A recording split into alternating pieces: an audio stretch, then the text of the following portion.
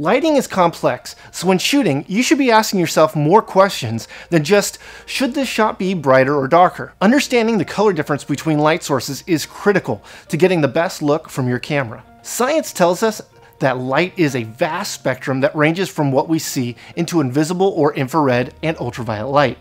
In between is the entire rainbow of colors, graded by color temperature on the Kelvin scale. On this scale, incandescent or tungsten light sits about 3200 Kelvin.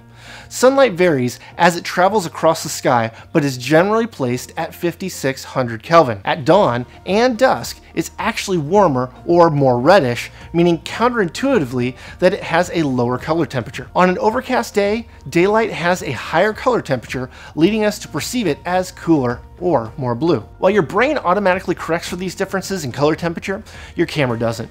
It simply records the color that enters the lens. In order for your camera to record colors accurately under different lighting sources, it needs to be white balance. Yes, digital cameras have an automatic white balance setting, but if your location has multiple light sources, you might get some strange results. It's during these times that you learn the hard way that you can't always fix it in post. Balancing and balancing often will need to occur as temperatures will most certainly change, unless you're in a studio where the lighting is kept the same. The first step is learning how your camera white balances. You'll need to find something that is white or at least neutral, like a piece of paper, and place it in front of your camera. For a typical digital camera, there will be a setting in your menu or a separate button. In DSLR cameras, white balancing can be a little more complicated.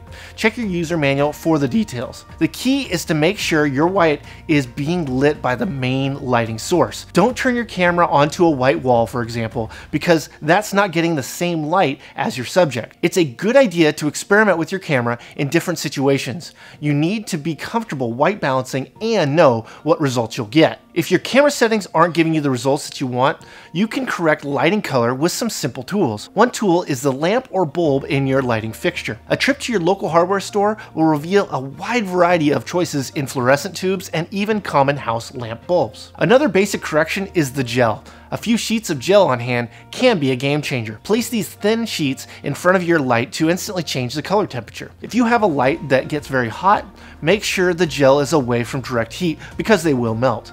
There are large sheets of gel available to cover an entire window if that's what you need. Thanks to the advent of LED lighting, there are some new lights that have adjustable temperature settings. They are small, powerful, take less power, color correctable with the turn of a dial, and they don't get hot. A small LED light can make all of the difference in the world when those mixed light issues arise. White balance is going to be based on the look that you want to achieve. Ask yourself, what's important with this image? What am I trying to say? Be observant of the light around you and learn from your lighting mistakes. Ultimately, this will help you know what is most important about lighting and get you closer to the shots that you want to achieve. Continued learning and practice, as well as taking refreshers on the basics, will help keep your skills sharp. Check out our video courses to stay on top of your game. Find a course by visiting videomaker.com/courses or click the link in the description.